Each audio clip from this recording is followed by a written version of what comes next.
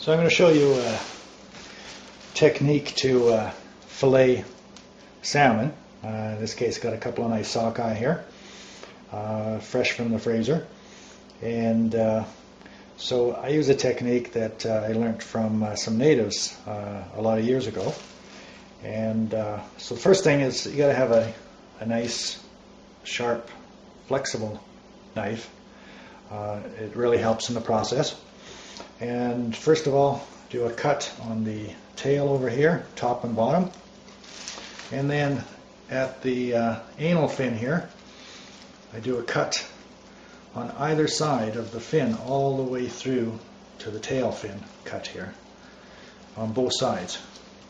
Just follow that bone there.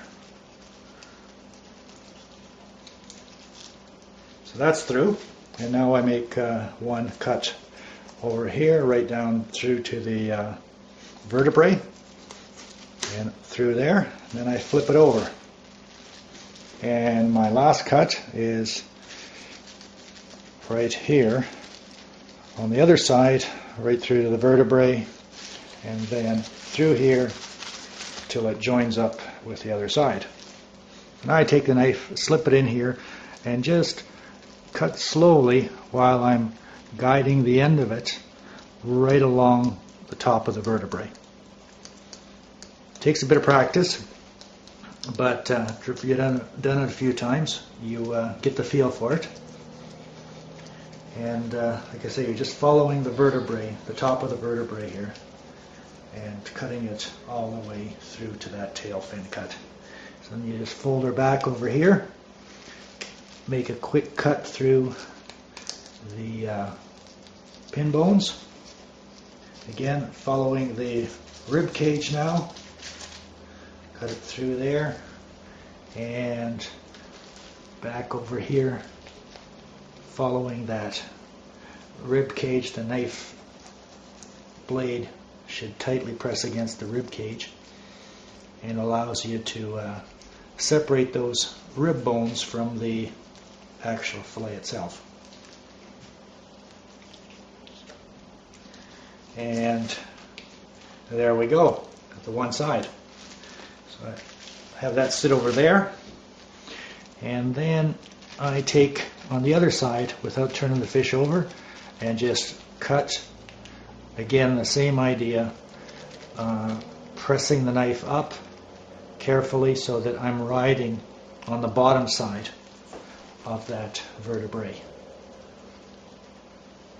Takes a bit of practice,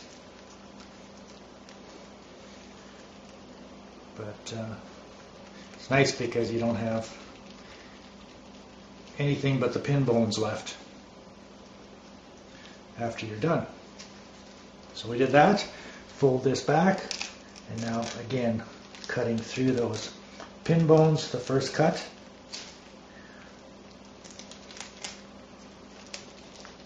And then sliding that knife against, pressing against those rib bones as you separate this fillet from the there. And there's the end of the tail loosened up, and just follow through on that rib cage. Now you'll notice I never took the guts out of this before I brought it home, and I purposely leave it that way. It actually makes it easier using this technique when the guts are actually left in the fish. So cut off the poop chute there, and there's the guts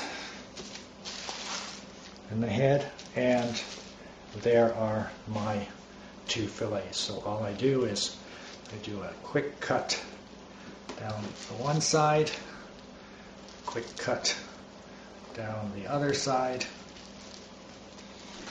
then separate this off. Got one fillet over there and another fillet right there. And there's some good belly meat there, which is very, very tasty. And that is how I very quickly fillet my sockeye salmon. A little bit of trimming that you have to do just to take this silver skin off. Sometimes I take it off, sometimes I don't. But there you go.